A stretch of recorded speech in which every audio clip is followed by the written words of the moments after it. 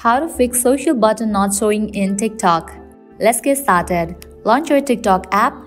Head towards your profile page. Over here, you will be able to find the social button. In the case you cannot find social button over here, apply these processes to get the social button. Firstly, what you have to do is update your TikTok app to its latest version. For that, open your App Store or Play Store. Search for the app TikTok. After app appears, you will see the option of open or update. If you see the option of update as mine, just click on it and update your TikTok to its latest version. If this solution doesn't work for you, you can report a problem. For that, open your TikTok. Head towards your profile page and then click on three bars given at the top right. Click on the option Settings and Privacy. Scroll down. Under Support and About, you can see the option of Report a Problem. Click on it. Under Topics, you will see the option of Account and Profile. Open it. Click on the option Editing Profile. Select the option Unable to link Instagram accounts to the profile. Click on No.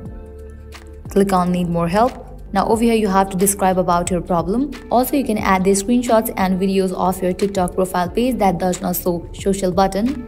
After you fill this, you can click on the option of Submit, and with that you will be good to go. You will get response from TikTok after 24 hours, so you have to wait until then. So this is how you can fix social button not showing in TikTok. At the end, if you guys find this video helpful, don't forget to like, share and subscribe. Thank you.